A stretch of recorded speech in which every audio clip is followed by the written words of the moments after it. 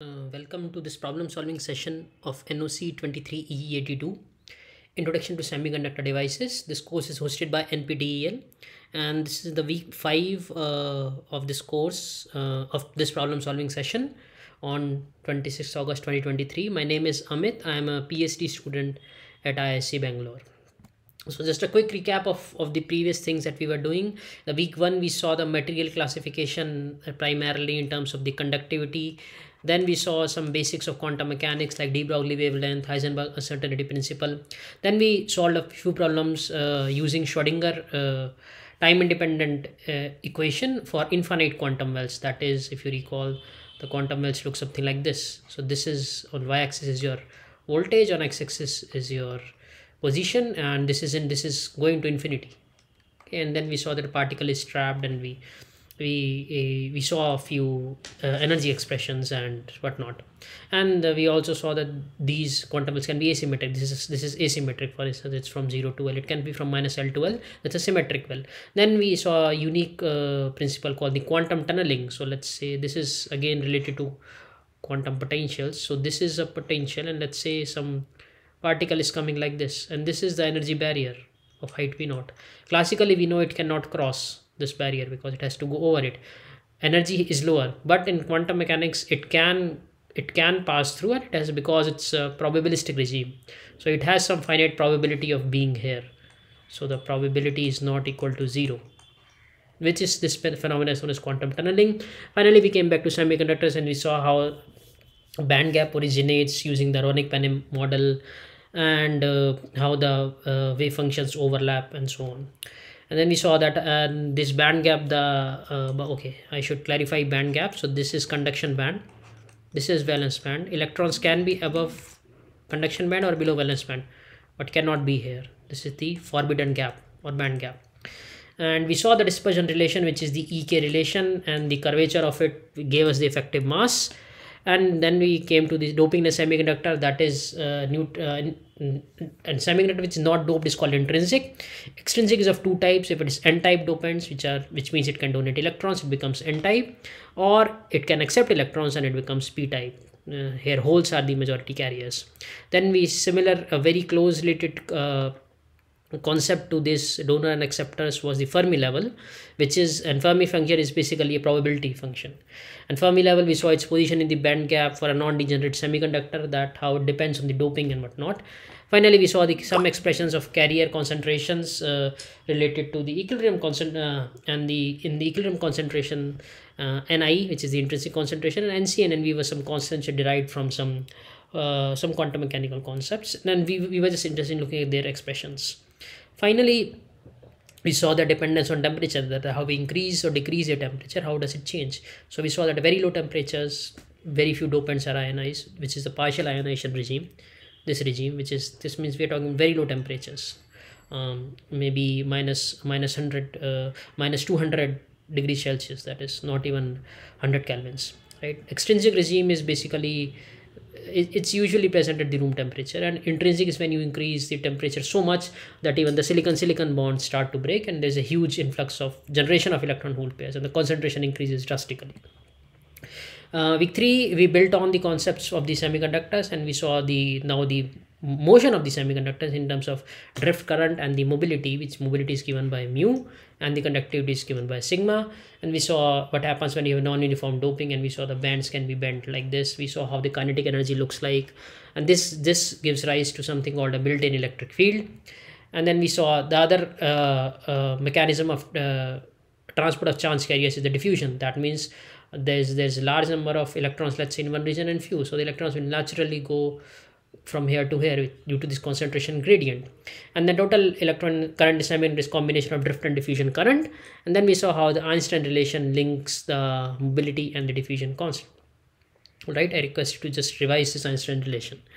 But what happens when the semiconductor is not a thermal equilibrium? That means we are injecting some electrons connecting to a battery essentially, or we are shining some light, and which can generate electron hole pairs. And mind you, these electron holes can also recombine, so that also introduces certain complexity. Finally we combine all these concepts into what is known as minority carrier diffusion equation. where we saw that in a steady state, how is the flux of excess minority carriers is related to drift, diffusion, generation, and recombination. And we analyzed all this in low level injection. Low level injection means that the carriers that we are injecting are low as compared to the background majority doping. So just these are the terms you can go through. The lectures are also uploaded on my YouTube channel, plus you can go through professor lectures which are there in your course, I mean NPTEL website. Finally, in the last week we learned all these basics of semiconductors, and we brought a B and N type, we formed a PN junction, we saw the formation of depletion region, we saw various types like abrupt or step junction, linear junction, PIN, which stands for P type, intrinsic, and N type. This is P type. Then you have an intrinsic, which means it is not doped. And finally we have N type.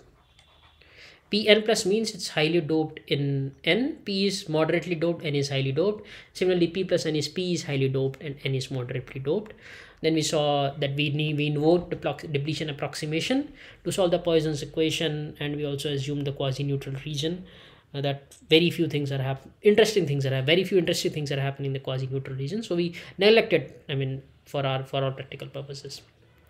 And these are the key terms that we'll again come back to. That's why I'm highlighting them as point 4. Something called depletion width, peak electric field, stored charge, and built-in potential. All right. So this is all that we had talked about in the previous 4 sessions. Now, just please keep that in mind that till this time we are talking about a PN junction which is at equilibrium. Okay, at thermal equilibrium, we saw that EF was flat, if you recall the last week discussion. So PNN type semiconductor blocks, let's say we bring them together, and we see that since on the left you have excess holes, right, and on the right you have excess electrons, right, so they will naturally diffuse from one side to another. They will go from here to where, holes will come from left to the right, and they leave behind a charge. So this will become negatively charged, this will become positively charged. This was what we came to know as the depletion region, right? And we also saw that, so this is for an abrupt PN junction. We saw this is how the space charge profile looks like, and then how the electric field. Note, now this is a plus charge on the right. This is the metallurgical junction, the solid black line that you see in the middle of P and N, right? So there's an electric field that's going to happen here, which is denoted, and it peaks at the metallurgical junction itself. This is this profile, and we also saw that if there is a profile, there must be, if there's an electric field is related to potential, so there must be a profile. And we saw this is how the profile of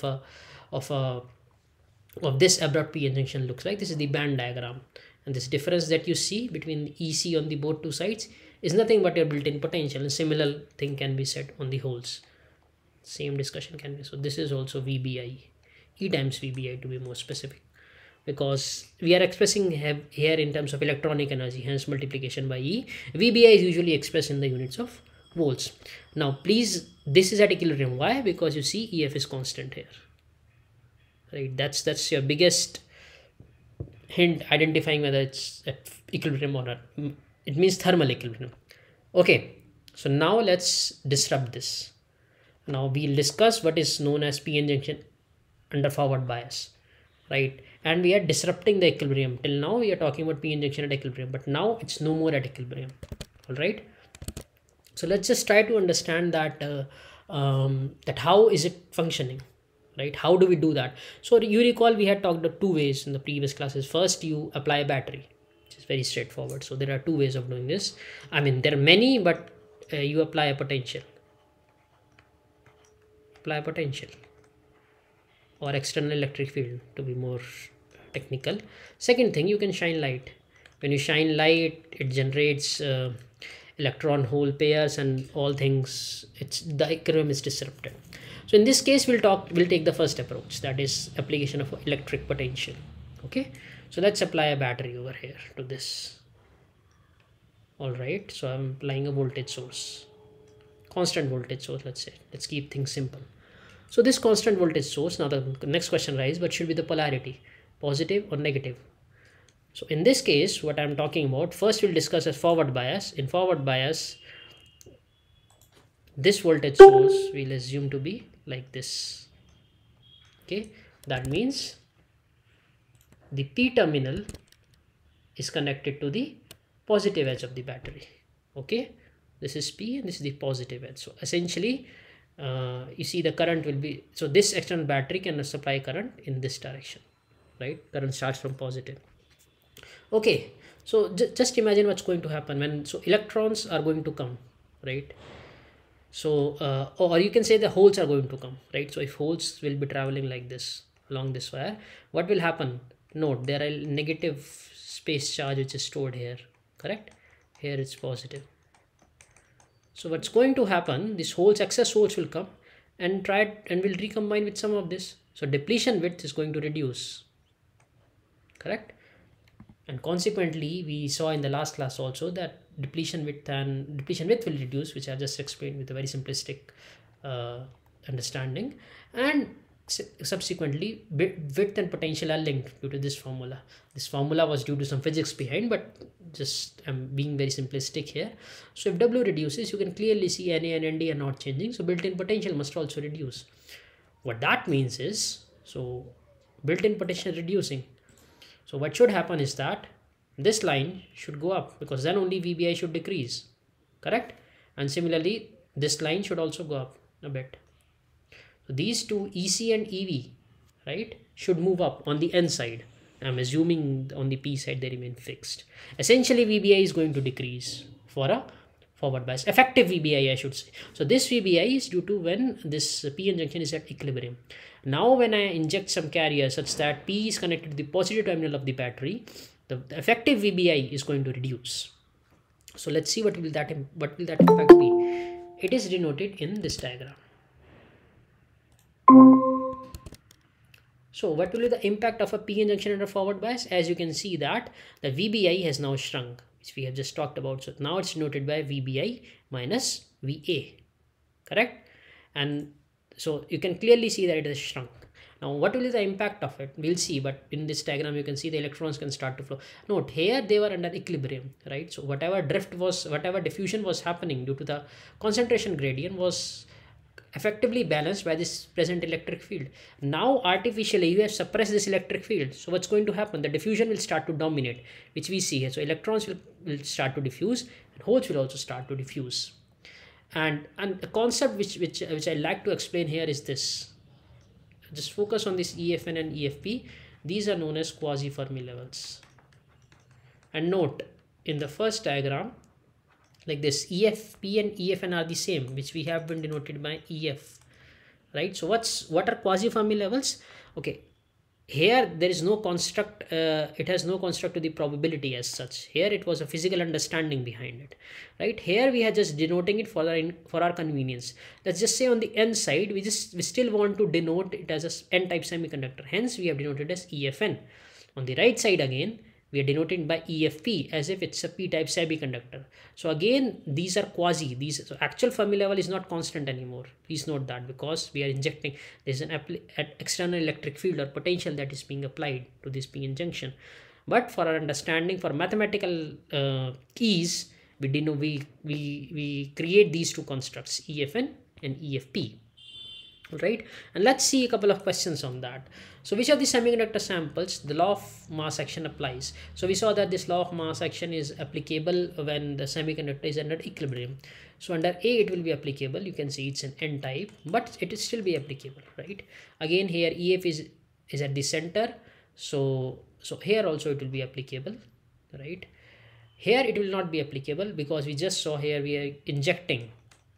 Law of mass action is for at equilibrium, so this will not be applicable here. Similarly it will not be applicable here because EF is, you see, is not constant. All right, a closely related extension of that is which have excess carrier generation. So we saw this is under equilibrium, not here, but it is under this, right? Here EFN and EFP are exactly the same, which is denoted by EF. So their generation might not be happening, but definitely here we're injecting. This is very similar to the diagram for a PN junction. So here definitely we can say that some excess carrier generation is happening, which is denoted by the split Fermi levels of electrons corresponding to electrons and holes. All right, so just to summarize, the quasi-Fermi levels are a construct just to simplify, just to for an intuitive understanding of how the electron or hole concentration may look on one side or the other. All right.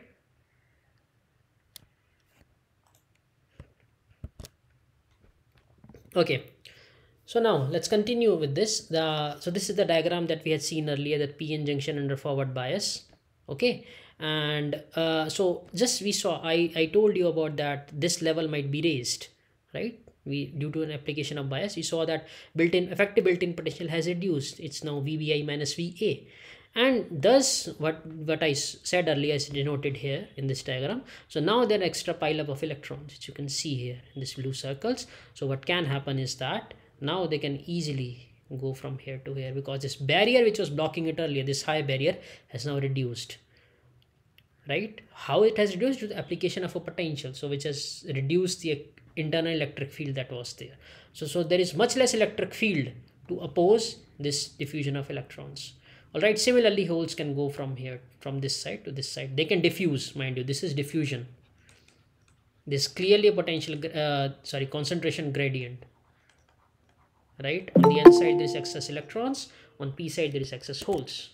All right, okay, so we saw this, and there are some mathematical expressions that we can write. Okay, on the n side, on the right side, we can write n equal to ni. This is just like the expression which you saw in the second session, right? So ef minus efn minus efi, yeah, it was earlier. Here I'm just noting on right side, so this expression, mind you, is only valid for the n type semiconductor over here. Similar I can write for p type. Okay, now what happens is that, so efn, you can just assume efn to be extending this throughout, so you multiply these two. So np equal to ni square efn minus efp over kt, and efn minus efp by definition is nothing but applied voltage. The difference, the split that has been caused in Fermi levels, is due to the application of VA, right?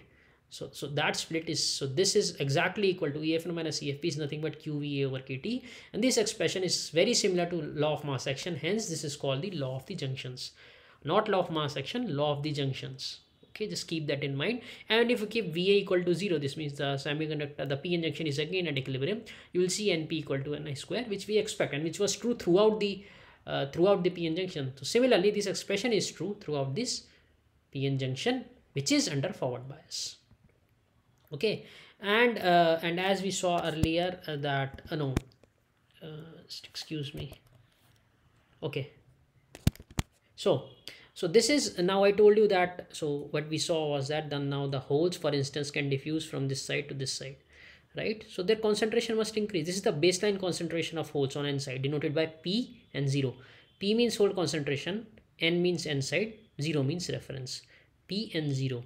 P and x means hole concentration on n side as a function of x. So we saw that their excess holes now can diffuse, and so this is the excess holes, right? These are your excess holes.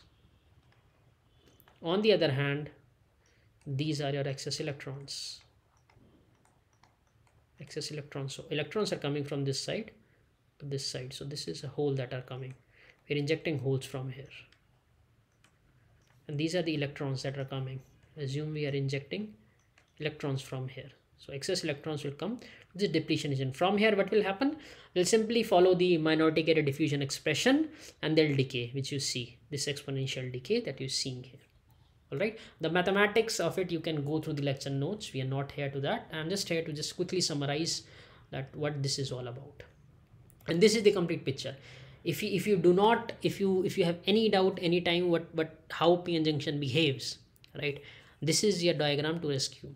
When I forget how a p-n junction behaves, I just try to recall this diagram, and most of the things are self-explanatory here. Okay, so you see J total must remain constant. We are talking about a steady state current. So this is a total current. Now total current is due to 4 components. You see majority carrier hole current. So on P side, the holes are the majority carriers. So here you see this current. So approximately almost completely of the current is due to majority carrier hole, right? And as you come near the depletion region, you see the excess electrons have been inducted. Now they start to decay. So here a huge component now is taken up by electron diffusion current. electrons are diffusing from this side, from n side. Okay.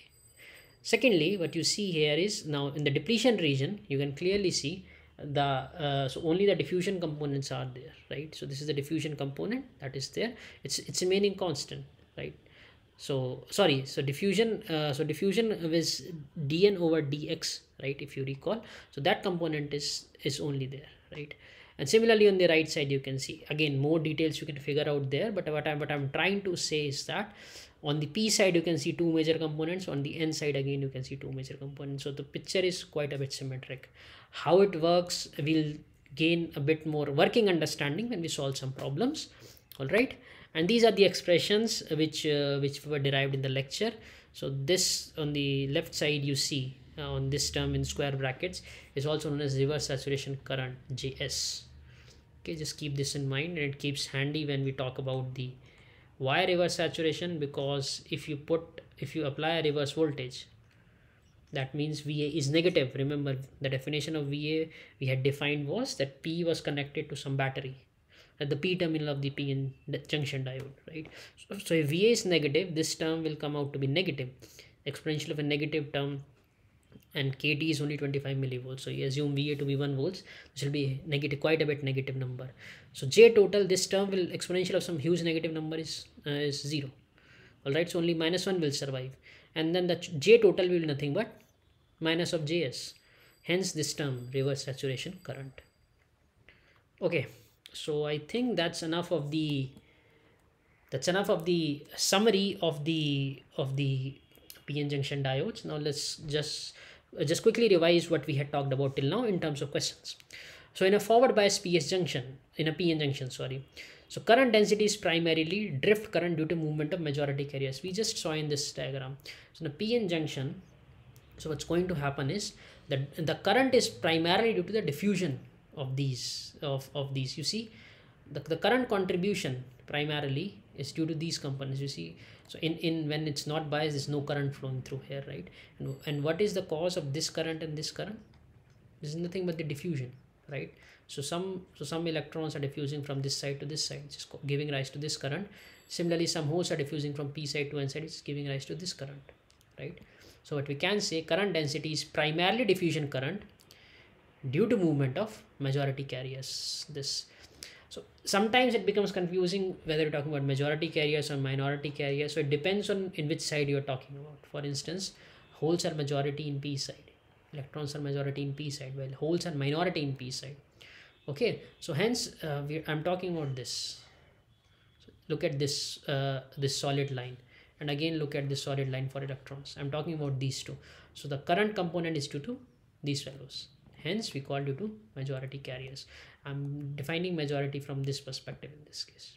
Okay, a similar question in the forward bias PN junction, the sequence of events that best describes the mechanism of current flow.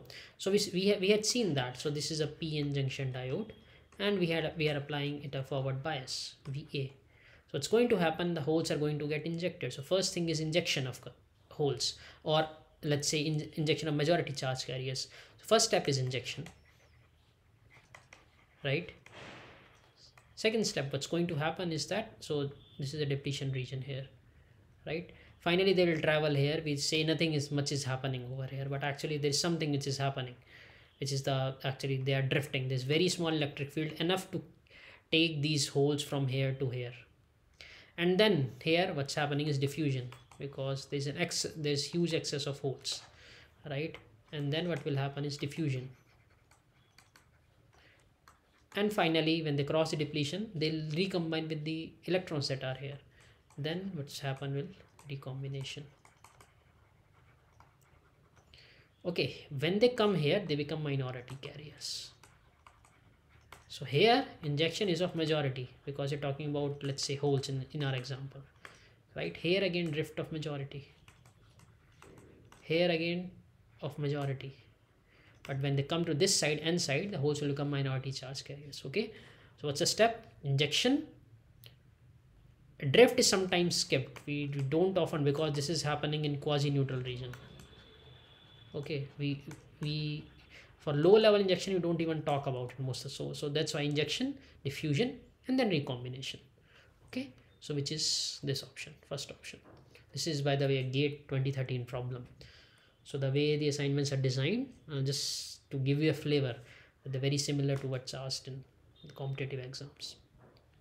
Okay, just look at this last problem related to theory of this. So let's choose the correct statement or statements. So near the depletion region, diffusion current is dominant, where drift current is negligibly small for forward bias. That's what I've been saying, that. So this is, if this is the depletion region, this is P, this is N. Let's apply a bias, right? So the depletion region, we saw only diffusion is dominant. Okay, so this option is correct. Majority carrier diffusion current is dominant in the quasi-neutral regions. This is not true. It's actually drift which is dominant. This is not true. This is drift. Whereas minority carrier drift is dominant at edges of depletion. No, near here, we just saw the diagram. The electron diffusion will dominate. Right? Just refer to the diagram that we had seen earlier. So this option is not correct. Right? Diffusion current is not dominant in quasi-neutral. It's the drift current that is dominant there. Okay. Minority carrier current is dominant in the quasi-neutral region. One second. Right. So what's going to be true here is, yeah, majority carrier drift is dominant in quasi-neutral region, while minority carrier drift is dominant at the edges of depletion. This is what we have been seeing. I'm I'm ticking this option because we had talked about all the possible. So just to recall, so on this quasi-neutral region, it's majority drift. Okay, that is the component. And near depletion, it's minority diffusion. Okay, so these are the only two things that you need to pay attention to. And of course there's an injection. That part is true. And while on the other side, they come to here, then this, then you cross a depletion region, and finally they recombine. Okay, so this is the complete flow. Okay, I'll take a pause here. If you have any comments or questions, you may ask, because till now we have been only talking about what is happening in a PN junction. Now we'll start to look at some numbers and appreciate why PN junction diode. In fact, even in every new material that comes up, fabrication and demonstration of a diode is considered a very major achievement. Okay, and for instance, the LEDs that you see, they're nothing but light emitting diodes. So diode is in fact a very simplistic semiconductor device. It contains only P and N type. Okay, it's one of the most simple devices, and yet it's so much versatile. Okay, so it's of utmost importance to have a good understanding of how it functions. Till now we are talking only forward bias. We'll also come to reverse bias. All right, then let's go ahead and solve a few problems. So now we'll start. We'll try to understand that how to approach the problems. Okay, so the plot below shows the carrier concentration in PN junction at room temperature. So here only the N side is shown. We are talking about a PN junction, so you can assume that. So this is the depletion. This is the P side, and it's given the N side here. Okay. All right. So depletion region is not shown here. So depletion region, let me draw it anyways. So just assume this is the depletion region. Okay. We are interested only in the N side for now. Answer the following questions. So we have to identify first whether the diode is in forward bias or reverse bias or equilibrium condition. So you can see that on the N side, you can see these excess holes. P and I told you P denotes hole concentration on N side. So excess holes, excess minority charge carriers are available only on for instance, excess holes are available only on the N side if they have diffused from the P side. So the holes will be much larger in concentration. So here the concentration would be much larger of holes, and some of them have diffused till here. This is the excess concentration. So this tells us that this device, which is shown here, is indeed in forward bias. The reason is that it's in forward bias. The reason due to the fact that there are excess holes on the depletion region boundary on N side. So the correct answer would be forward bias because there are excess holes on N side, this region. Okay, this is the reason. All right, so now we have established that this diode is in forward bias. All right, now we're required to find the intrinsic carrier concentration. Okay, let's do that. So please note that now I'll draw one more region. So I had drawn in the previous slide, if you recall, this depletion region, right? So this was my depletion region. Now let me draw one more region. Just a second.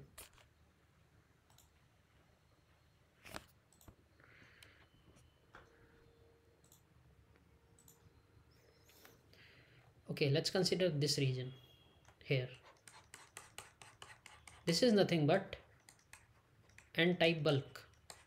Okay, this is extending over here.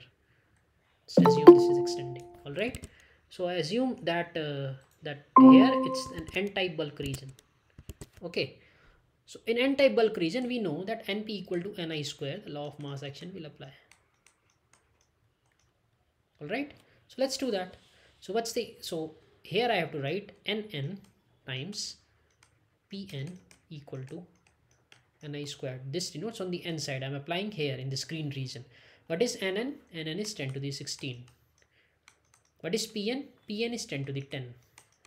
Note, this 10 to the power 14 is due to the excess of holes which have diffused from the p side, right? The background concentration is only 10 to the power 10. This should be equal to ni squared. So ni will come out to be square root of 10 to the power 26. Okay, assume these are all in cm minus 3. All right, it's not given in the problem, but we'll assume that. So ni will come out to be 10 to the power 13 cm minus 3. All right, so 1 into 10 to the power 13, this. All right, so that's how we tried, that's how we figure out the, even just from this simplistic diagram of your carrier concentrations, it's a very handy tool to figure out the, if you identify ni, right, if you can identify ni, you can gain a lot of insights about the material that we are talking about, because for most semiconductors we have certain idea about what intrinsic concentration we are talking about. All right, okay, so is my screen visible? Because I just lost the connection. Am I audible?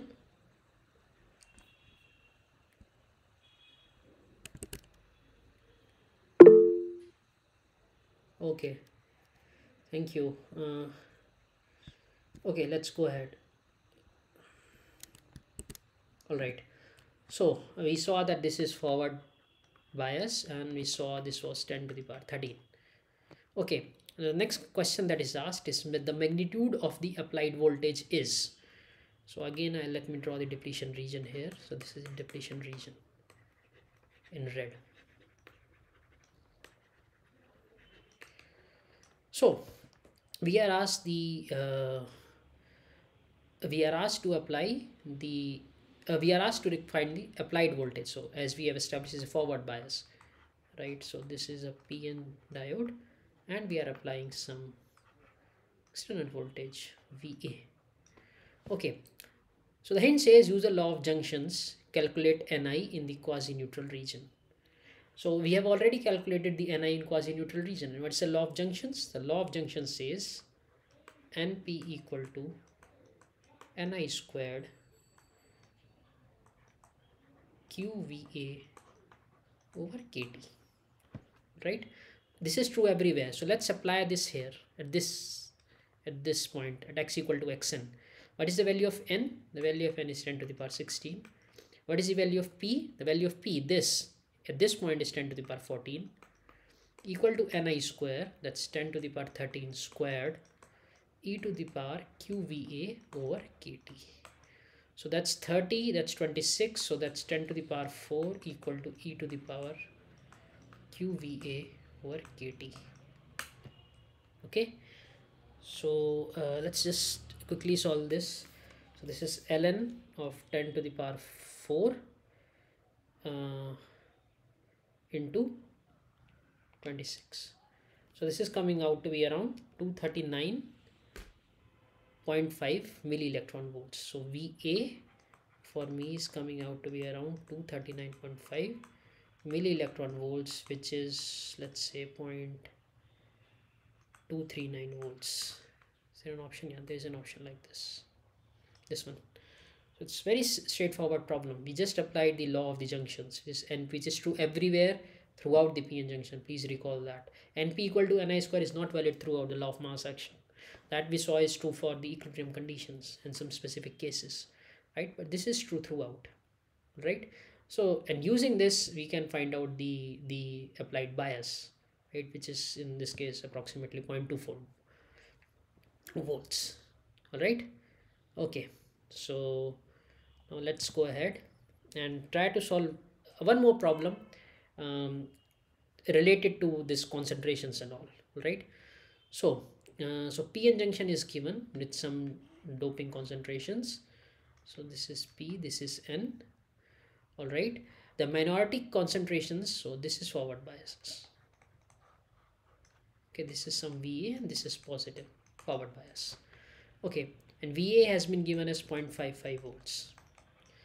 And what else? Ni is given. Now we are required to find the, okay, so now if you recall the expressions, for instance, I'm going to write the minority concentration. So I'm going to write the concentrations of n on p side, right, electrons on p side. Okay, so what will they be? They'll be the background concentration, which is the electrons on p side. P, this denotes the background concentration, and finally exponential of QVA over KT. This is the expression. All right, so so let me just figure out what this is. Okay, so this is exponential of QVA. So so VA is 0.55 and KTYQ is given as 25.9 millivolts. So this will come out to be, let's find this out quickly, 0.55 divided by 25.9 into 1000. Exponential of this, mind you. So just a second, exponential of,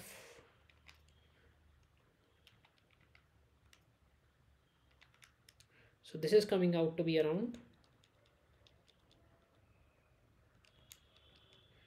1.67 to 10 to the power 9.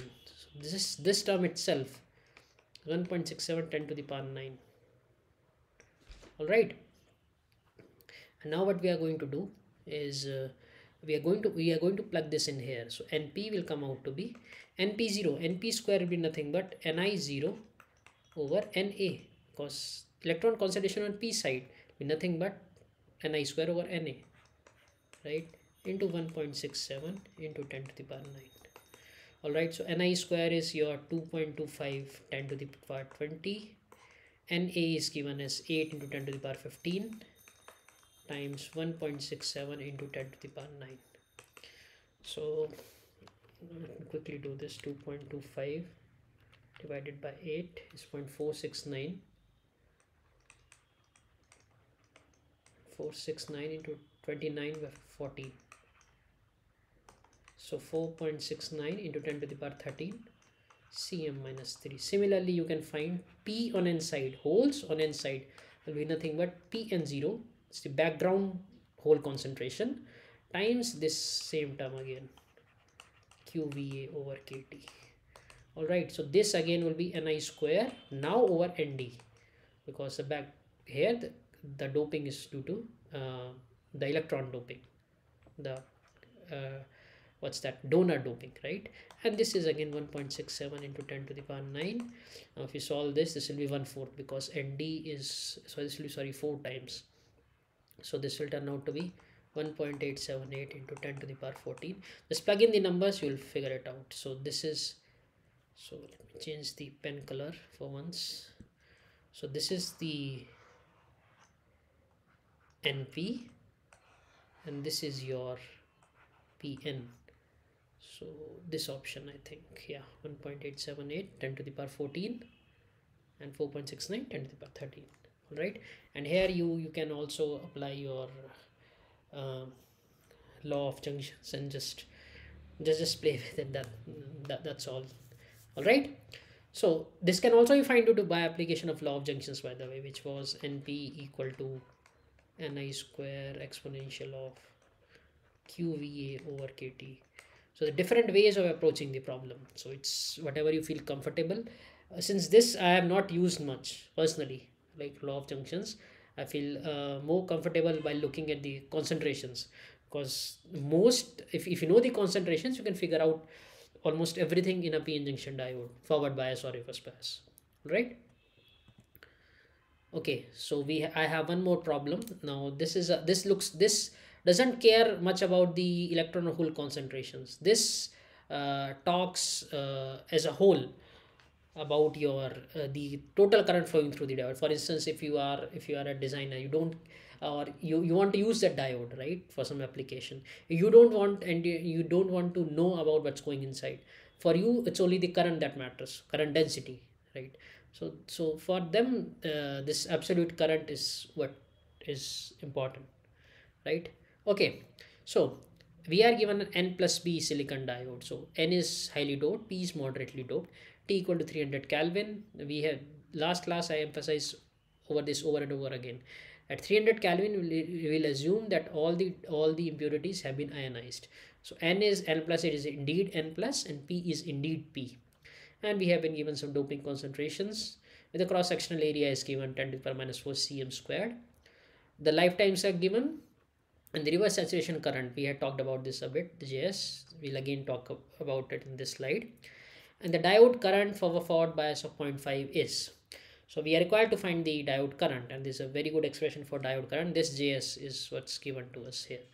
So this is the same term as this, right? So alternately, this is also written as JS exponent of QVA over KT minus 1. It's also written in this fashion. So JS is given to us, VA is given to us, temperature KT is also given to us. So we can directly just plug in here and find out our answer.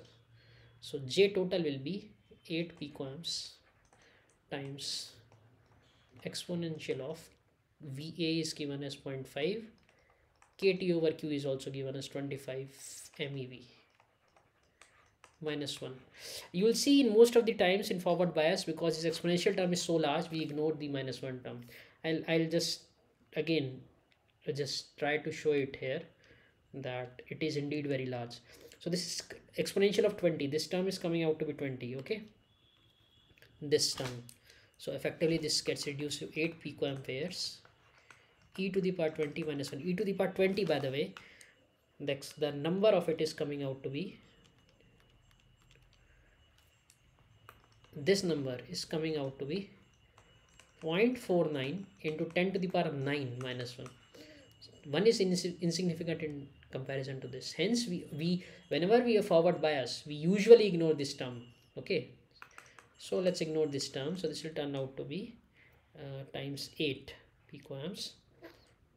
All right, so this term is coming out to be 3.88. This is 9 into minus 12 into 10 to the power minus 3. So units will be amps per centimeter square. Note, JS is amps per centimeter square. We require to find the current. So current is nothing but J total times the cross sectional area. This will be 3.88 into 10 to the power minus 3 amps per centimeter square times the area, which is 10 to the power minus 4 centimeter squared. So this will turn out to be 3.88 into 10 to the power minus 7 amperes. Okay, 3.88 into 10 to the power minus 7 amperes. This thing, this is the current. So this option. So you might wonder from where did this expression come. For that you'll have to see the, because this is quite involving, because we remember we found out the concentrations of electrons and holes on the both sides of minority carriers, right, on the edge of depletion. You differentiate that, because you know the diffusion current is minus q d dou n over d differential of concentration with respect to x. You do that and you find out these expressions. So this term due to the holes in the n side, and this is due to the electrons on the p side, and they both have this QVA over KT terms, and this minus 1 also comes due to the background doping. Okay, and so that's how this term comes. All right. Oh, sorry. Okay, I missed the milliamps. Thank you, Alok. You're correct. So the option is not, but C. Made a mistake. I point out the correct answer, but I got excited and marked wrong. All right, 3.88 10 to the power minus 7 amps. Okay, so enough with the forward bias. So okay, so let me just pause here for a bit, and I'll just wait for your comments or questions if any, because sometimes see there are two things. So it sometimes gets it can get confusing to just compare that we just talked about forward bias, and your mind is uh, fixed in that regime, that okay, we are applying a forward bias and fine, I understood that the concentration gradients look like that, and then you switch to reverse, right? It might get confusing for some people. For me it was very confusing, that I was understanding that okay, there is diffusion that is happening, and then all of a sudden in reverse bias you said that oh no, no, no, sorry, we were so there's a different story that's going on here. That can happen. So hence I like to pause here, and I'll again go back to this slide. Okay, in forward bias, just this is a slide for you to keep in your mind. Okay, this helps for forward bias, and you can see that just follow from P side, follow the holes, right? So you can see that there are some hole current is there, and if you still see holes on the other side, the holes can come here only if they diffuse, right? And why would they diffuse? If there are extra holes on P side and as compared to the N side, right? So when you apply a forward bias, that is true only then. This is a way of understanding in terms of carrier concentrations. Some people prefer understanding in terms of this. You see on your right in terms of band diagrams. Okay, some people say that okay, we can see EFN and EFP, and we can see that the barrier has reduced. Fine, this means there is a now the current can flow. So different interpretations of the same thing. So I would urge you to just find out what suits you best. Okay, whether you are comfortable with the band diagram picture, fine, go ahead. You can solve problems just by understanding how does a band diagram change when we apply a forward or reverse bias.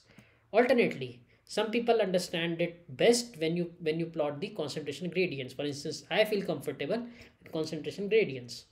Hence, even in when I approach a problem, I'll approach from the perspective of concentration gradients.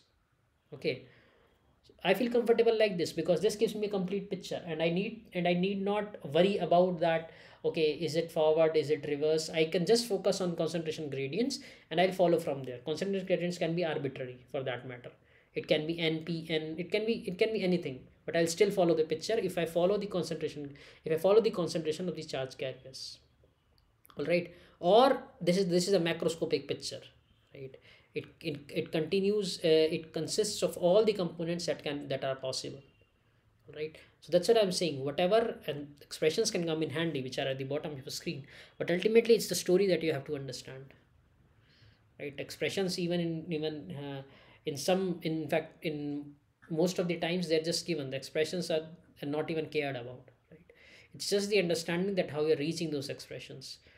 I did not go through the derivations today. I understand that these are in lectures, but just to appreciate that from where each term comes. I told you this minus 1 comes due to the background concentration. I know that this minus 1 comes due to that. This VA comes due to the applied bias, and hence if we apply negative bias, exponential of some negative term, of high negative term, will be 0. Hence J total comes out to be negative, just the term reverse, right? And these terms, I know dp will come only when there's diffusion, right? So dp comes due to diffusion, and hence I understand that in forward bias there's diffusion happening. Now you can argue that JS term also contains the diffusion terms, right? That is true, you're correct in that. That's why sometimes terms can be misleading, but if I know how the concentration gradients look, then it's difficult to go wrong in understanding. Mathematics you can go wrong, just like I did. I missed a minus 3 term. That's all right. So we saw these problems and all. Where were we? Yeah, okay. So I'll wait. Just any doubts, comments. If you want me to repeat anything, it's fine. Just speak up. That so because we are done with forward bias, and reverse bias actually is in some terms reverse bias is actually easier to understand, because there is because you can just think of it like this, that the two regions are kind of operating more or less independent of each other except for a highway in between. Okay, here there are I mean here there are many four components you see, right? Hole diffusion, electron diffusion, and on so on and so that drift also. But in the in the reverse bias, the story is diffusion we don't even talk about. All right, thus it becomes simpler to understand. So if you still feel confused between that, what should I do? Diffuse sorry, which is diffusion, which is drift, I don't understand how is a PN diode functioning, start with reverse bias. And then once you get a handle of reverse bias, that oh okay, that's how the band diagrams look, and if the band diagrams looks like this, the concentration looks like this, and thus the current looks like this, then it's easier to understand forward bias. But traditionally we have been talking about forward bias, hence forward bias is taught first. But I suggest if you still find it confusing after reading multiple times, forget about forward bias, start with reverse bias. It helps a lot to just change the approach sometimes. Okay, now let me see. Yeah, okay. So on an extreme left is your PN junction at equilibrium. So there is, you can see these are shorted. I mean there's no battery here, so we're not applying any potential, right? Okay, so in this we saw this is our good old band diagram. So you see EFP is equal to EFN, and traditionally we call this what is known as the Fermi level. And you see on this side, on the P side, EF should be close to EV because this is P type, which makes sense.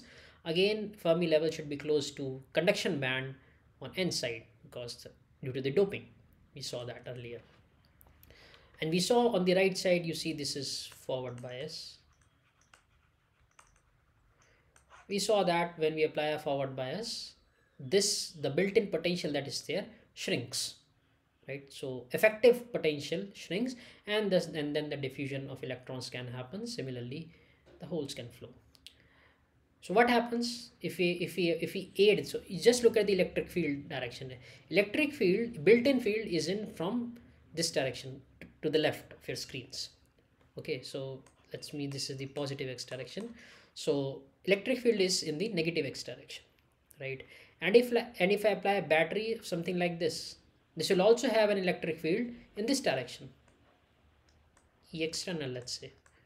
Let me call this E internal. All right, so E internal is in negative x, and there's an external electric field which is also in negative direction. So net electric field in this depletion region will increase, right? And you can see this vector has a longer length. Electric field is increased. Now how to denote it in terms of band diagrams? You denote it VBI plus VR, right? This is how we denote it. And here in this case electric field was in this direction. External electric field, mind you, the built-in electric field is still there, it has not gone anywhere. So electric field is in this direction, and this nullifies it to an extent. It nullifies it E internal, and thus you can see the potential gets decreased. Okay, and the other thing you can see, which you should note, is that depletion width has increased, which makes sense. So essentially what you are doing here is you are supplying holes to the N side, right? So earlier it was, let's say, depleted only up to here. Now excess holes are coming, so they'll deplete in this region also, where I'm drawing the large plus. So earlier it was only till here where you see the small plus signs, right? But these excess holes which are coming, holes which are injected, right, they'll traverse to the quasi-neutral region, and they'll also recombine with the electrons that are here, and thus this region will also become depleted. Depletion width will increase, electric field will increase. We saw that this electric field, built-in potential and electric fields are all interrelated. We saw in the last session, same thing is happening here. Okay, so that's why I was saying that in some terms understanding reverse bias is easier, because in electric field, fine, we'll add one more electric field in the same direction, so the analysis will not change much. Okay, from no bias to reverse bias. That's what I meant, that it's easier to understand reverse bias, right? What the some of the expressions that need to derive, they are better in terms of forward bias. Just for the sake of understanding, I was saying this, right? So that is the complete picture. In terms of electric field, I explained the external electric field, which gets in turn, you can also understand in terms of band diagrams at this external. So okay, so VR here is termed as a positive quantity because we've already reversed the polarity. So just keep that in mind of the notation. Sometimes in problems they'll not mention whether it's forward or reverse bias. VR usually denotes it's reverse bias. If VA is negative, that also means it's reverse biased. Good questions will explain what they're talking about, but sometimes they don't. So you have to be careful, a bit careful about that, because when your numericals are asked, you have to, I understand you have to score marks and get grades for studies or job interviews and whatnot, right? Just be careful. Okay, so let's whatever understanding that we have, very minimal understanding of reverse bias p junction, now let's try to apply that over here. Okay, so here it's asking, in a reverse bias p junction, the current density is what? Okay, what is the primary thing that's contributing to that? All right, so 1 second, let me look for a diagram. I don't think, okay, it's fine, I'll draw them.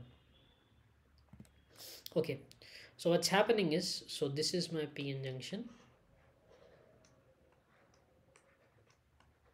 and I am applying a reverse bias to that of magnitude VR.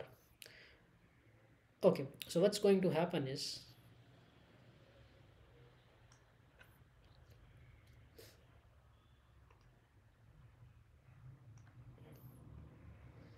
so this is the metallurgical junction and this is the depletion width. Okay, this much. So this, I'll explain what I'm drawing. So on the y-axis, I'm drawing the concentrations of N or P.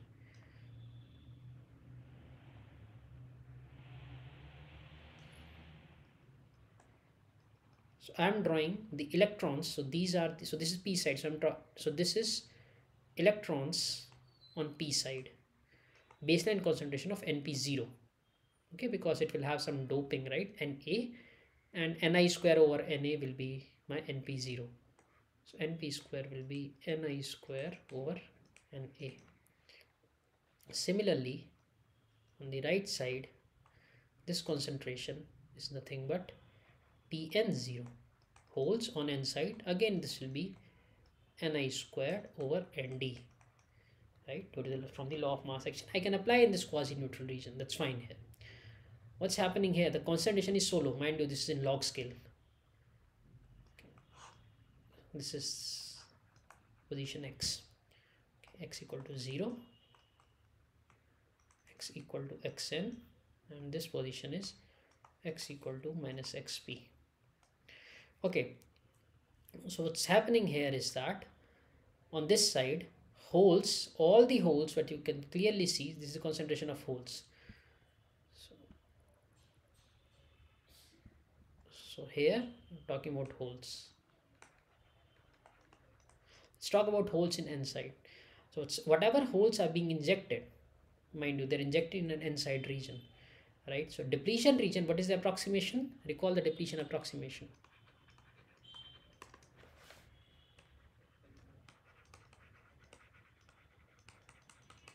What is the depletion approximation? Depletion approximation states that no mobile charge carriers in depletion region. So this is the depletion region, which I'll denote in,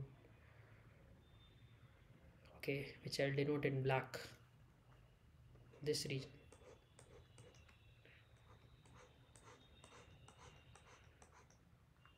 So in this depletion region, the concentration,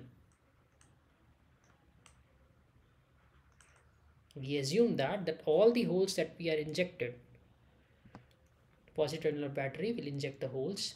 All the holes that are injected, then the concentration is so low that it's insignificant. This is in log scale. Again, I'll remind you. So the whole concentration is 0 at the depletion edge. So there are no holes here. So you can that's why I say it's in the terms it's easier to understand. The holes on the p side, remember there are holes on this side also. There are majority carriers here, right? These holes have effectively no communication with these holes. So these holes are, you can say, they're injected holes. Holes are injected somewhat here. These are the background holes, but here there are no holes. No holes left in the depletion region edge. Okay. Similar story goes for electrons, which are in green. So the electrons which are here, there are some background electrons which is noted by this Ni square over Na. But on the depletion edge, the electrons I assume to be effectively 0. I will not say 0, effectively non-existent. Their concentration is very low as compared to the background concentration of NP0. Right, so that is a difference. So in earlier pictures you saw that was exponentially decaying for forward bias. Right, here you can just see it's flipped on this axis. Right, background will, again, this is the quasi-neutral region, there the background concentration will remain, but otherwise it's 0 at the depletion edge. Okay, so now if you try to understand in terms of currents now, right, the concentration is fine. What about the currents that we're talking about? So the only current, there's no, I told you, the holes on the left cannot talk to holes on the right. Similarly, the electrons on the right cannot talk to electrons on the left. So what's going to happen? We told you there's an internal plus external electric field. If due to some reason, whatever reason, there are some holes managed to reach here, the electric field is so large that they're easily swept away to the left. Okay, so what I mean is that even if some holes do manage to reach here, this will immediately be swept to this direction, because remember this, the E external is on from right to left. Similarly, if some electrons do manage to enter this region somehow, they'll be swept to the right, and this is actually one of the reasons that the electron concentration is so low here.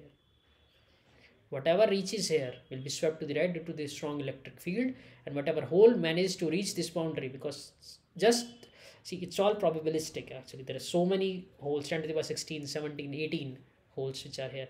If some manage to reach here, right, they'll cross this depletion region. And why? How? Not due to diffusion, mind you, the hole concentration is large here, it's very low here. They will cross due to drift, because there's a strong electric field that is present here. So the answer to this problem which is asked here, the current density is primarily due to drift. This is due to drift, right? So it is due to drift, due to, again, I told you what are the holes are the minority here, right? They're coming from here and they're traversing this depletion region. The current density is primarily drift current, so it must be drift current due to movement of minority carriers, because minority carriers will traverse from this region, quasi-neutral region, then they'll come to depletion region. As soon as they come at the depletion edge, they'll be swept away by this electric field. And this electric field, I'll write here again, electric field is due to both E internal plus E external, and this is due to built-in, and this is due to VR, the reverse bias that you are applying over here. So that's the working of a PN junction reverse bias diode. All right, we can add more complexities to that, but on a fundamental level, this is what's happening. There are second order effects which we are not going into, but that's how a reverse bias junction behaves. It's simpler mathematically also, because you remember in the forward bias we had that expression for the diffusion expression, if you recall the diffusion current, right? I should not write it here, I'll write it somewhere. Yeah, so diffusion current, can someone tell me the expression? So I'm not good at remembering the expressions. I just remember there was some, it has some dependence on electron concentration or the carrier concentration, right? So once you first you have to obtain the carrier concentration, then you have to differentiate it to arrive at this formula. So thus it's a bit mathematically involving, okay, in the forward bias problems, that is. Okay, reverse bias problems are not mathematically not that involved. just that you have to develop an understanding that how it's happening. So this is the picture that I drew here. Okay, all right. Okay, I'll again no, let's solve this problem. If you have any doubts, you can ask anytime, of course. But once I talk about a large enough topic, I usually take a pause. So that's why I'm asking. Any comments or doubts, please ask or speak, or write for that matter.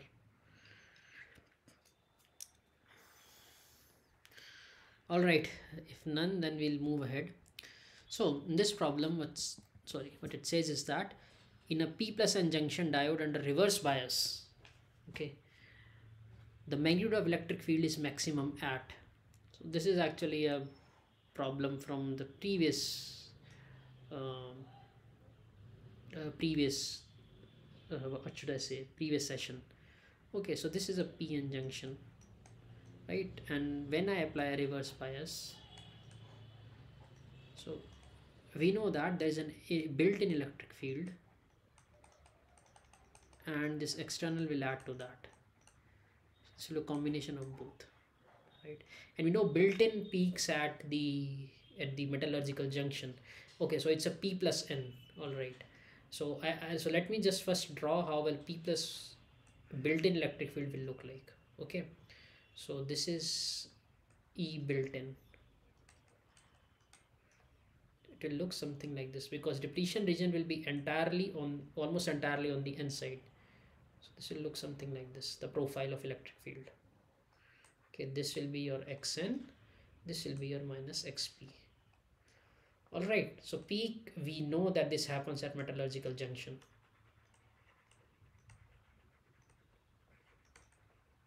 We have talked about this term, metallurgical junction. It is this junction where you can just assume that this p-type block and n-type, just imagine when they're coming together, there will be a junction that is formed. All right, so now you add to it an external electric field. Okay, so what that effectively means is that you shift this diagram lower. You shift this entire diagram a bit towards the south. So what's going to happen is, so let's assume this was E equal to 0. Okay, this axis, it's the x-axis. So what's going to happen is that the whole diagram will get shifted a bit towards the down. So I'm drawing it in as dotted line. This will look something like this, and then here it will go down, and then these will be our parallel lines.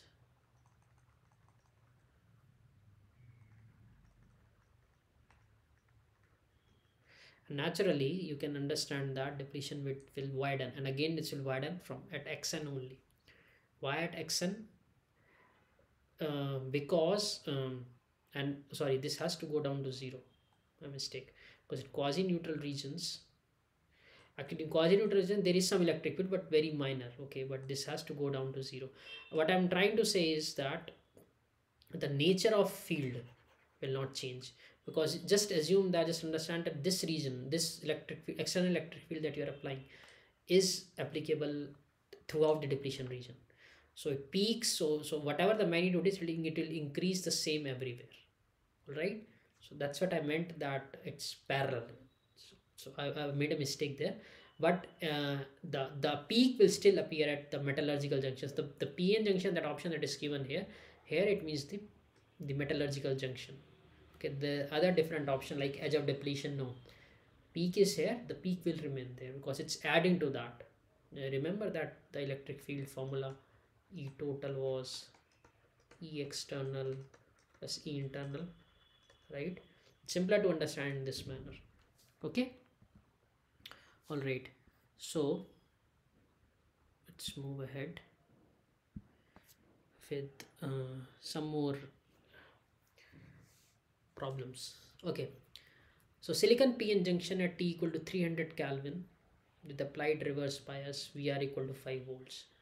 So some doping concentration has been given, and we are required to find the total potential across the junction. So let me draw the Venn diagram. Sorry, not the Venn diagram. Okay, this is VR, Now again, in the last class I told you just make good habit of asking whether this junction is abrupt p-n junction or not, because all the formula, remember from the last class, for the built-in potential, the depletion width, the peak electric field, everything we had derived only for the abrupt p-n junction or step p-n junction. Please remember that. So every time I was repeating, for every problem we solved, I was repeating it, that please make sure that this is happening, please make sure this is happening. Again, those assumptions are still valid, that I'm assuming this to be a abrupt p-n junction, and 300 Kelvin means all the impurities have been ionized, so it is indeed a p-n junction. All right, now reverse bias in the doping concentrations have been given. I'm required to find the total potential. Okay, so I can write V total equal to V built in plus PR. Remember the band diagram, it gets shifted, right? And what is the V built in? V built in is this, so let's put this here. So V total will be KT by Q ln Na Nd over Ni square plus Vr. KT by Q is 25 millivolts.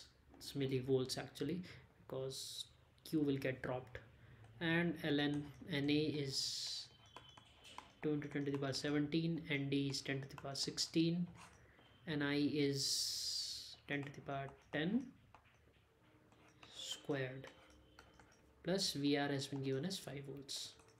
Okay, so let me get the calculator. So this will be natural log of 33 divided by 20. So natural log of 2 into 10 to the 13, right? So that comes out to be 30. So 30 into 25 MeV, that's coming out 0.77. So this is coming out to be 0.77 plus 5, which is coming out to be 5.77 volts. Okay, now there are two options, plus 5.77 or minus 5.77. so which option should we select as the correct one? We know the magnitude is 5.77, right? And so the potential here we are talking about is, assume that since we are talking about reverse bias, right? So the potential across the p-n junction, again, it's a matter, I should not be absolute about this, it's a matter of interpretation, how you're interpreting it. We know that the magnitude is 5.77, but how you are writing it's completely different thing, right? So but usually how we have been writing a VBI, whatever we calculate, right, whatever sign that comes, we assume it to be positive. That's what we have been operating. Remember when we are doing the exercises for p-n junction at equilibrium, right, there we were not asking this question, asking ourselves this question, that what should we select it to be positive or negative, correct? We just assumed that for doping, we assumed it to be the way we defined it. Remember this is how the band structure, this is how we were defining it as VBI, right? So we are always defining in terms of positive quantity, okay, EC and EV. Again we'll do the same. So VBI will deem it to be positive, and we know in reverse bias the reverse voltage whatever you are applying will simply add on to that. Remember the electric field expression again and again, right? So hence this term I'll denote it as a positive number, not a negative number, even though we are talking about that this p-n junction is reverse biased. Okay, so again I'll re-emphasize that why we have been doing it, because the way we have defined VBI, the built-in potential, is this the drop in, let's say when you go from P to N side, the drop in conduction band voltage. That's how we have been defining the built-in potential, right? That's why we're defining it as positive built-in potential. Here again the built-in potential we identified is 0.77 volts, right? And this extra whatever voltage we are applying will simply add on to that, because we saw the electric fields align, internal and external, and reverse bias electric field will align. Okay, so please keep this into mind. Okay, Sir, please repeat why the value is positive and not negative. Okay, so the way we have been defining the built-in potential, draw this again a bit. Just wait a minute.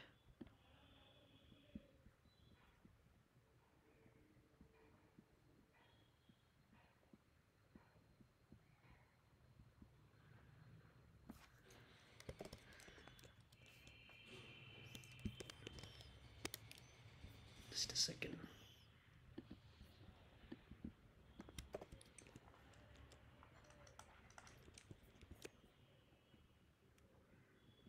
Okay, so remember the band diagram at equilibrium, how it used to look something like this. This was EC, this was EV, right? And the way I was defining built-in potential was something like this, that this drop is VBI, correct? This drop, so whatever this drop in VB, whatever this drop, right, 0.1 volts, 0.2 volts, 0.5 volts, this is what I was defining as VBI, and same goes from here to here, VBI, right? And remember the notation, the left side is P and the right side is N. So this drop is the definition of built-in voltage. Okay, this is what I'm talking about. You see here, this drop is what I'm defining as built-in voltage in the conduction band voltage, conduction band energy, as you go from P to N side. The drop in conduction band energy is the built-in voltage. What's happening here? This we deem to be positive. Please note the term deem to be positive. We assume this entity to be a positive quantity. Just like we have taken the electronic charge to be negative. Okay, Alok, I'll answer a question in a bit. So this is deemed positive, and here what's happening is we know that the electric field of this internal and this, in the reverse bias case, external, will simply add up, right? I just explained it, right, because of the same direction from right to left. So hence same argument you can just apply directly to the potential. You know the electric field is related to the potential, right? Very directly, in fact. E equal to minus grad V, gradient of potential, this.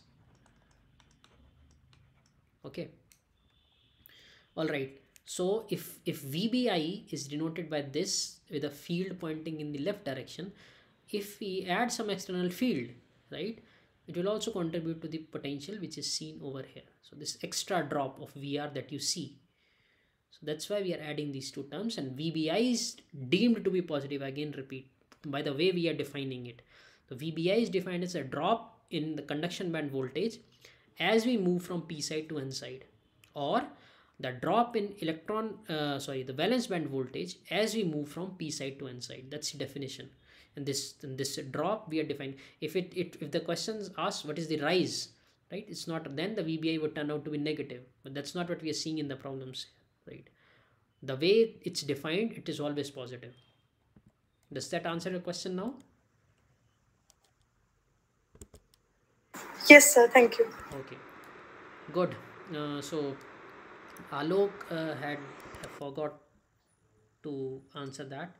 Y multiplied by area in the problem that Alok is asking about a problem we did earlier where we are required to find the total current that is flowing. So let me just go that, otherwise I'll forget this problem. So please note that here we asked about diode current, okay, which is I, denoted by this here. All right, this J in this formula, this is current density. Please note this is current density, so the units will be amperes per centimeter square per meter square. Hence same goes with JS, reverse saturation current density.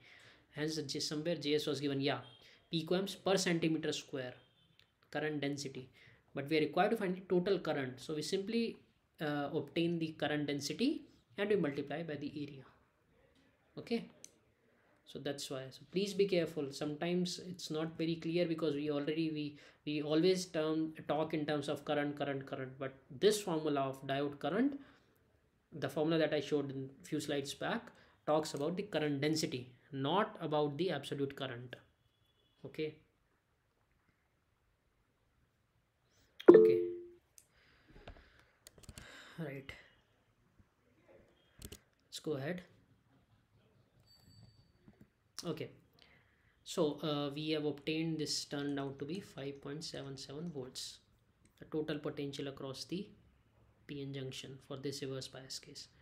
Okay, now the next question asks the ratio of depletion widths with and without the applied reverse bias. So here it's talking about two cases.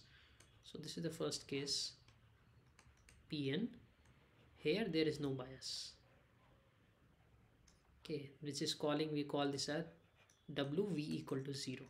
This is the expression that you see on your screens. All right. So what I'm going to do, I'm just going to call this term,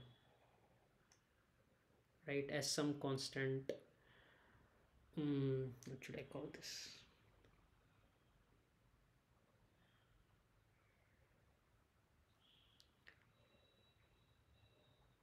Let's call this W naught.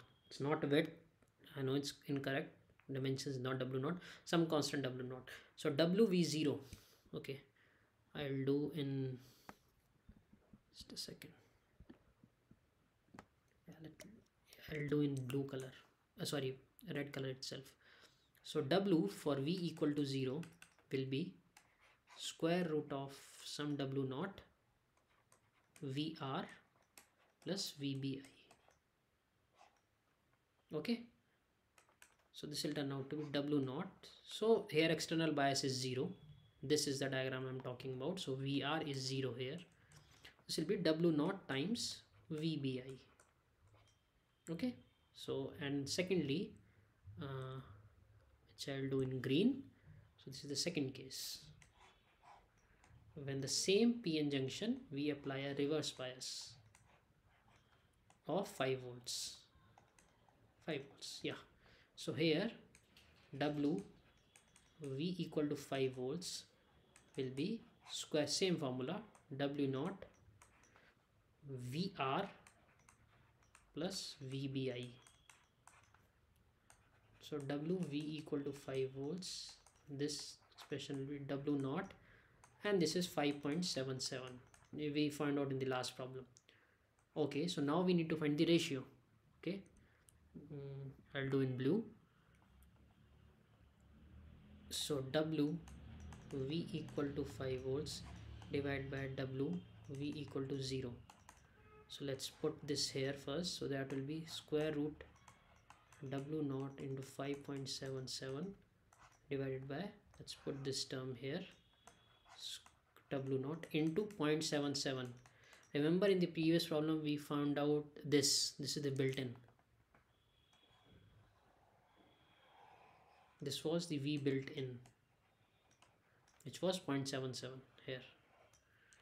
Okay, so that's why I put it here. So you see square root of W not cancel out, hence I did not calculate these terms. So this will turn out to be square root of 5.77 divided by 0.77. Okay, so let's find out what this turns out to be. 5.77 divided by 0.77, square root of that. So it turns out to be 2.74. No units because it's a ratio. This is the answer. Fine. Anyone can put the formula and arrive at the answer, right? What do we understand by this? So again, let's go back to this diagram. Remember I had told one thing, that you can see that the depletion width, the sky blue region when there is no bias is this much, but you can see it's definitely wider as I applied a reverse bias. And I told you the reason. The reason is that just assume that some excess holes are coming. So these excess holes, what they're going to do is they're going to recombine.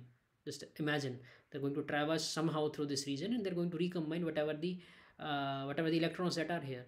So what's going to happen? The depletion width. Depletion region is the region where there are no mobile carriers, right? So whatever electrons that were present here in the large plus region, right? I'll denote it by a different color, the green region. This green region, this is newly formed depletion region, right? Newly formed depletion region, because the holes that have come have recombined with the electrons that are present there, and now unfortunately or fortunately, however you look at it, there are no more excess no more mobile charge carriers, only the lattice ions, the impurity ions that are fixed here, right? So similar thing will happen here also. I'm not denoting it. So this is again, this region is again this newly formed depletion region. All right, this and this is happening because you can just imagine electrons are coming and they are whatever holes that were present. So this is the region here, this region and this region, right? They were not depleted earlier, but now excess electrons will come and they'll recombine with the holes here. Excess holes will come and recombine with the electrons here, and the depletion width will increase. And as you can imagine, as we keep on increasing this reverse bias, right, which is, you can see through this formula, mathematics is here. As we keep increasing this reverse bias, the depletion width will keep on increasing, right? And we solved a problem in the last class. I'll bring that in some time later, where I told you that in the last class I told you that we'll revisit that problem. I forgot to add this in the slides, but no worries, we'll open that. But here you can clearly see depletion has increased 2.74 times, so almost 3 times it has increased, right? Good. Now as I was saying that now just there is an electric field that has been associated with this. Okay, another way of looking at it, right, is what's happening is that you consider them to be, you know that there are charges here, right, in the depletion region, the fixed charges that are there. So on the p side there are negative charges, on the n side there are positive charges, right? So there is a charge separation, there is an electric field. Obviously this also behaves like a capacitor. It's as if it's storing some energy. Whenever you have some charges, an energy is stored in that region. So there are different ways of seeing that. Some people say whether it's an electric field, the energy is stored in electric fields. Some people argue that the energy is stored in the formation of, in the charges themselves. So however we want to look at it, there is some energy associated. In capacitor also, if you recall the I'm forgetting what it's called, it's half CV square, I think, is the energy stored. Very simplistic expression. So similar thing you can just assume here, some energy is being stored here. So this, okay, so this is energy, should be careful, this is energy equal to half CV square. So this capacitance that is involved here, and we call this junction capacitance. The name explains it itself, junction, because it's a p-n junction, there is a capacitance associated, hence you call it the junction capacitance, right? How do you find the junction capacitance? Okay, first let me write the units. So you see capacitance is equal to epsilon A by D for a parallel plate capacitor, right? For a parallel plate capacitor, right? You will see that formula is different here. Okay, epsilon ठीक है, we put the silicon, we assume it to be silicon semiconductor, but as you can clearly see there is a difference. We do not see an area term here. So this Cj is in fact, the units are farad per centimeter square. Okay, just please, so C over A, junction capacitance per unit area, Cj is junction capacitance per unit area.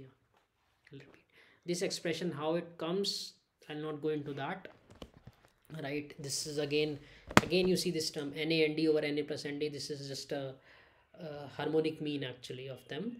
And then this is the again you see that if you increase the, so okay, so term by term, epsilon will naturally come, this terms comes, Na and Nd should come, because depending on the number of dopants, right, the width will, depletion width will depend on the concentration of dopants, right? So this term that you see Na and Nd are contribution due to the depletion width, all right?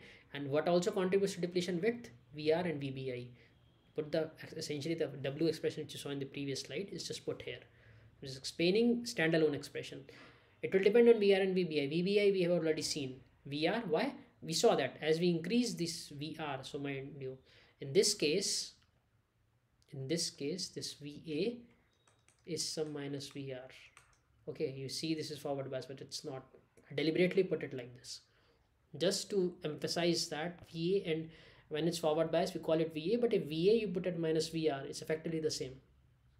Okay, so Vr, if you increase the magnitude of Vr, if you keep on putting more negative and negative bias, this depletion width will widen. We saw that in the last slide. So the capacitance will also increase. Sorry, capacitance will decrease because the width is increasing, right? D, the distance between these two parallel plates is increasing. So capacitance should decrease. So hence this comes in the denominator. Okay.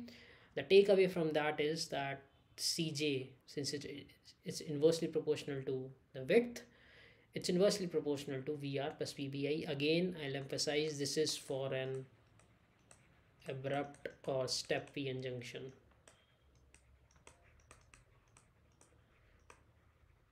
Not for PIN, not for linearly graded. This is for a step PN junction. For other, I think in the lectures Professor Naresh talks about it. You are welcome to go through that. Okay. All right, so this is a direct questions based on that. Which of the following is true for junction capacitance? We just saw that it's inversely dependent on VBI plus VR, correct? But here it doesn't even talk about VR. What's happening? First, I'm assuming it to be a step PN junction. Step PN assumed. Excuse me. Oh, actually, if you look at it, the way I'm defining it, it doesn't matter. You see this expression, depletion width will even be there in case of when there's forward bias, but we define it in reverse bias because the current, because remember in forward bias there's diffusion happening, right, of minority charge carriers. They cross across the depletion region. Here only you will see in terms of currents. I hope I have a few problems of that. We'll see that very few charge carriers cross this depletion region.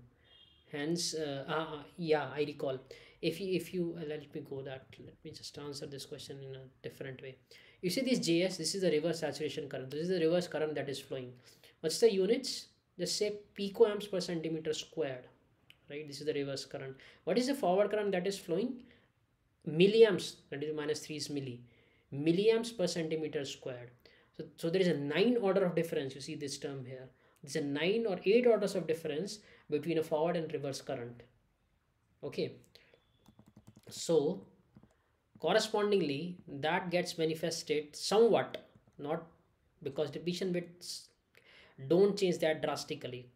Concentrations change exponentially, and also the currents. Depletion widths don't. They in this case you see their square root, right? But my point is that they are present in forward bias also. We call them diffusion capacitance. Okay, they are present there. So I don't hopefully there will be some modeling of diodes, right? There you will explicitly see the question that you are asking answered there. If it's not there, remind me again, we'll take it up when, if it's not there in the lecture slides. All right, but there's some capacitance also associated with the forward bias. Traditionally, junction capacitance has been associated more closely with the reverse bias. That's what I meant to say, right? Okay, so it's VBI plus VR, but it's only VA. I told you VA is minus VR. Applied bias, if it's negative, and VR is, we by nomenclature we are taking it to a positive quantity. So VA is negative. VA you replace, then this gives VR equal to minus VA. So you replace it there. So the answer is this 1 over root VBI minus VA, because VA value is minus VR. There's nothing but this expression essentially. I'm just playing with the terms and wasting your time and my time. All right. Okay, let's do some numbers now. It's always good to have a feel of numbers, especially if you have some maybe in your college, or if you are interested, if you are a part of electronics club or robotics club. There it's very good to have a feel of numbers, because you need to know, okay, I need this milliamps of current, that many microamps of current, and then only you will be able to appreciate that these numbers in much more detail. All right, so the built-in potential of abrupt, so in this question it gives abrupt PN junction. That's very good. So VBI has been given to us 0.75 volts, and the junction capacitance at reverse bias is 5 picofarads. Okay, mind you, it's units, please look at the units, is picofarads. All right, it's not picofarads per centimeter squared. All right, so we'll keep that in mind. So it's given Cj at 1.25 is 5 picofarads. Okay, and we are required to find Cj at 7.25. All right, that's very simple. So this is the expression for Cj. Mind you, the units is picofarad. Here area is missing. All right. So, but in this problem, area, these are in picofarad, not picofarad per centimeter square. But anyways, area and area will get cancelled. All right. So don't worry about that. We are just required to find the ratios. Okay. So let me find that. So let's call Cj1. Oh, okay. So Cj at, let's write it in the same format, at 1.25. This will be Cj into area. I'm putting this expression, okay, into A by W. So assume again this term something to be, let's say, gamma. So this will turn out to be A times square root of gamma over VR plus VBI. What's the value of VR? 1.25. What's the value of VBI? 0.75. All right, and this has been given as 5 picofarads. Just writing the expression and nothing else, just putting the formula. Cj at 1.25 is given as 5 picofarad. It should be this expression times area, this expression. So area terms remain the constant. This complex, this weird looking term I assume to be gamma. VR value is 1.25, VBI is 0.75. All right, okay. So from this I can get A times root gamma equal to 5 root 2 picofarad. Okay, this I got to know from this. Now what we are required to find is Cj at 7.25. So again I'll put the same Cj into A, which is epsilon silicon A by W, which will again turn out to be A over square root of gamma. This time the voltage is 7.25. Built-in voltage will remain the same, 0.75. So this will turn out to be A root gamma over square root of 8. 7.25 plus 0.75 is 8. A root gamma is nothing but 5 root 2 picofarad. Just replacing the value here. All right. So this will turn out to be root 2 will get cancelled, 5 over 2 picofarad. So 2.5 picofarad. So this will be the answer. Okay, how I did that, again I'll just it's very important. I keep emphasizing these terms, the units. If you are confused, just look at the units. Many times they'll guide you, right? I've done many questions wrong just by not looking at the units properly. Now first thing I do is just do a dimensional analysis and look at the units. So Cj formula we know, we are given some junction capacitance at 1.25 volts, and we are required to find at 7.25 volts. So I just write this complete term like this. This is given as 5 picofarad. So I all fill in all the terms except for these, right? Because I don't know Na and Nd, and anyways these will get cancelled, I know, because it's a sort of a ratio. So from this I get the answer of value of A times root gamma, which is 5 root 2 picofarads. Again put the units picofarads. And then for 7.25 I again put everything in this formula except that now the reverse bias is 7.25, right? And A root gamma terms comes again, which I know the value of already. So 5 root 2 over root 8, root 2 gets cancelled, so 5 over root 4, which is 2. Answer is 2.5 picofarads. So one thing you will see is that since it goes as square root, it will not rise or fall. For instance, depletion width we saw was only 2.74 times, only 3 times in the when you apply a reverse bias, right? But sometimes these things do play a role, and I'll quickly finish off these questions, and then I'll tell you what I'm talking about. So this is now considered one-sided step p-n junction. Again, it's a step p-n junction, which is good, of silicon. in which doping of n side is greater than p side. So it's a n plus p junction, so to say, or I'll write it in the same fashion, p n plus. Okay, and VR is given as 20, V reverse bias is given as 20 volts. Now the question says the doping density Na is doubled, then what will happen? Okay, so what I'll write is that I'll write it as C initial. It will be, so Na is the thing that is changing. Okay, so what I'll do is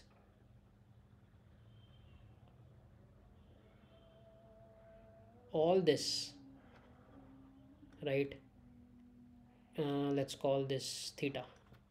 All right, so C initial expression will be nothing but square root of theta Na over Na plus Nd. Why? Because Na is the variable that I'm interested in, and Nd is greater than Na.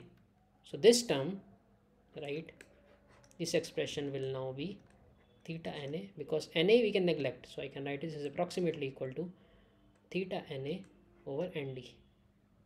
Correct? Right. So C initial is this. What is C final? C final will be again theta Na new or Na final over Na final plus Nd, and we have again that it's doubled, so Na final is 2 times Na over 2 times Na plus Nd. Now again Nd is greater than Na, so even if you double Na, this will still be neglected in comparison to Nd. So this turns out to be 2 theta Na over Nd. Now we require to find the ratio, so C final over C initial square root 2 theta Na upon Nd divided by theta Na upon Nd. This is turning out to be square root of 2. So final capacitance will be 1.4 times the initial capacitance, so increases by a factor of root 2, this option. This, how do we explain it? We can explain it that when you are doubling the density, all right, so what you're doing essentially is that you're increasing the charge in the same region. What are the charge that is stored there? The space charge, it depends on the doping, if you remember, right? If you recall the expression for space charge, this is xn times the doping density, Nd or Na. So if you're increasing the density, essentially you're packing more charge, okay, in that same volume. Naturally, if you increase the charge, the capacitance should increase, more energy can be stored. You can look at different perspectives. That's the explanation that I want to convey. Okay, mathematics is fine, but just to understand what's going on behind, that I believe is more important. Okay, so this was the junction capacitance. We saw that this was root 2 increase, right? Now this question asks what happens with the built-in potential, right? This is the built-in potential that we know. Okay, so again I'll do built-in potential initial, right, which will be kT by q Na Nd over Ni squared, right, and final will be kT by q. Note Na is doubling, so 2, oh sorry, ln I forgot, natural log 2 Na Nd over Ni squared. Now this I can write log AB, A times B is log A plus log B, so kT by q ln 2 plus ln Na Nd over Ni squared, and this is kT by q ln 2 plus kT by q ln Na Nd over Ni squared. This term is nothing but initial. You can see this here. So we are required to find the increase, right? So we can say that VBI final minus VBI initial will be nothing but KT by Q ln2. So KT by Q is 25 millivolts times ln2. Let's find this out. ln2 times 25 by 1000, 0.017. So this turns out to be 0.017 volts, increasing because this term is coming out to be positive. All right, 0.017 increases by 0.017. So this is the closest option. So that's what we'll do.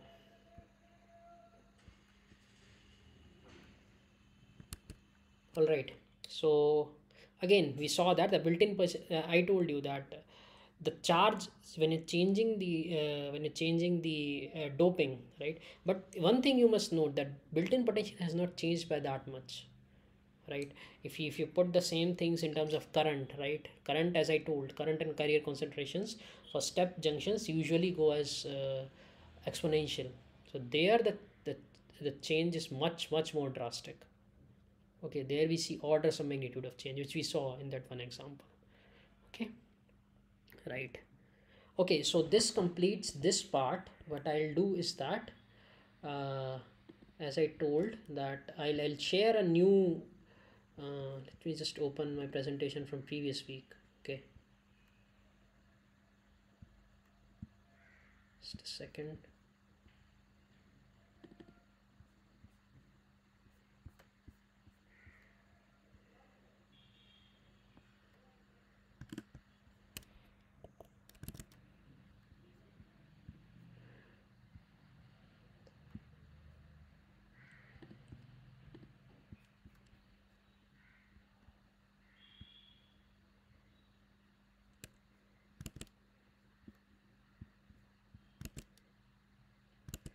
Yeah, okay, so let me first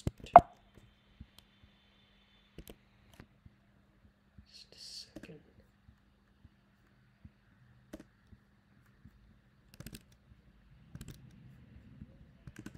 Okay, now we can see.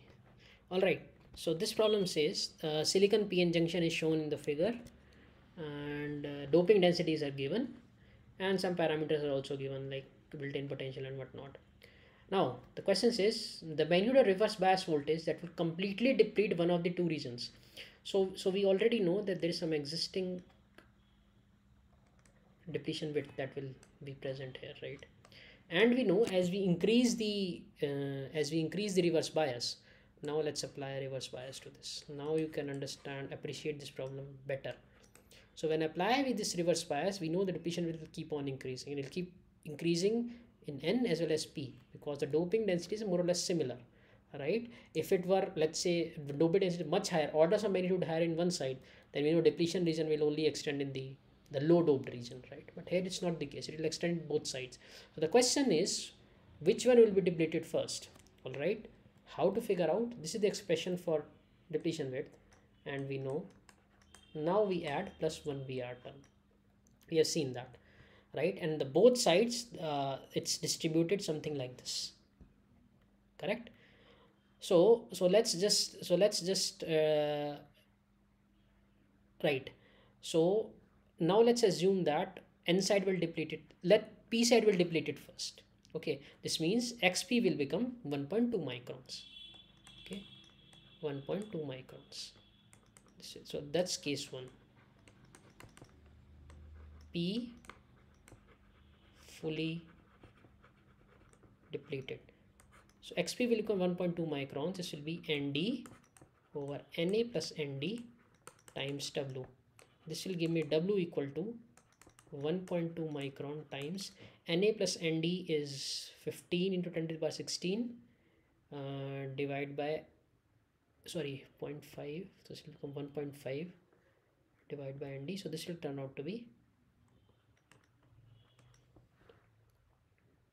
into 1.5. You can just rearrange the terms, and yeah, this is how it will. So 1.2 times 1.5, right? This will turn out to be 1.2 times 1.5 is 0.6, sorry, 0.6 times 3, 1.8 microns. So total width is 1.5. So let's now find out in this case xn would be what? So xn would be actually w minus this. So xn will turn out to be w minus xp, which is 0.6 microns. But that's not possible. Why not possible? Because the whole width is only 0.2 microns. Since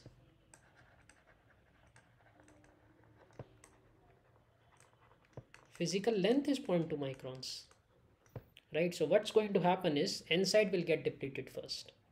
All right. So now we can conclude that. Now I'll write here n side will be depleted first. So this is again VBI plus VR. Now we know n side will get depleted. So now this means that xn will be equal to 0.2 microns. So now we can put this formula here. So 0.2 will be NA. NA is 5 into 10 to the power 16 over 5 into 10 to the power 16 plus 10 to the power 17 times W. This will give me W equal to this is 1.5 by 0.5. This will give W as 0.6 microns. W you get 0.6 microns. So now you put 0.6 microns equal to here 2 epsilon silicon. You know the value of epsilon silicon is given as 12. Na and Nd are also given, and VBI is given as 0.8. The only term that you don't know, this expression, this complete expression, is VR. From this expression, I'm not going to solve it. You can find out VR. All right. So now I told you in the last class, in the last session, that we'll revisit this. So now I hope you are able to appreciate this better. And this is not some hypothetical problem. This P and N regions do have certain physical lengths. They are not infinitely long, which we tend to consider. Whenever we are drawing P and blocks, we assume that they're infinitely long. The depletion region will never happen that it will get depleted. There are some assumptions here, of course, that when you come to the stage where the semiconductor is near complete depletion, so some of the assumptions that we have made don't make sense anymore. But from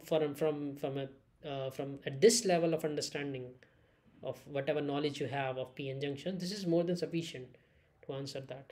So just to summarize, what's going to happen is, so this is the depletion region, let's say, and you can also see that depletion region is more in P side because W is 0.6, and we can also say XP is W minus XN turn out to be 0.4 microns.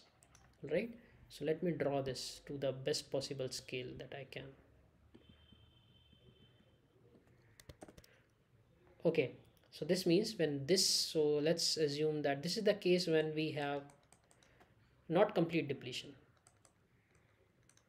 Okay, let's say this is the case. Red is when, so this case is when VR equal to 0. This means at equilibrium. Okay, the depletion width that we have. So what's going to happen is when you are going to apply some external bias, right, this will keep on shifting to the right, and this will also shift to the left, and this will get completely depleted, but this will reach only at this point, which in this case is 0.4. So this is not to scale, sorry about that. This length will be 0.4 microns. That's what we have determined when this is completely depleted, and the blue case, right, is when some value of VR that will determine. Blue corresponds to VR and red corresponds to your V0. Okay, so this is the thing that I wanted to revisit, and it's good that some time was left and we were able to see it again. All right. So I guess that is it from my side. I'll stay back for a couple of minutes or maybe more. If you have some doubts, comments, and questions, just feel free to ask.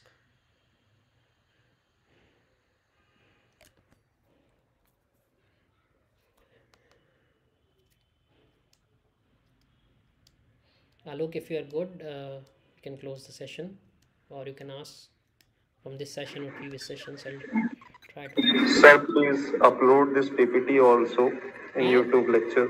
I am uploading the. Okay, you're saying in the YouTube PPT I itself. am not getting it. Only videos I am seeing.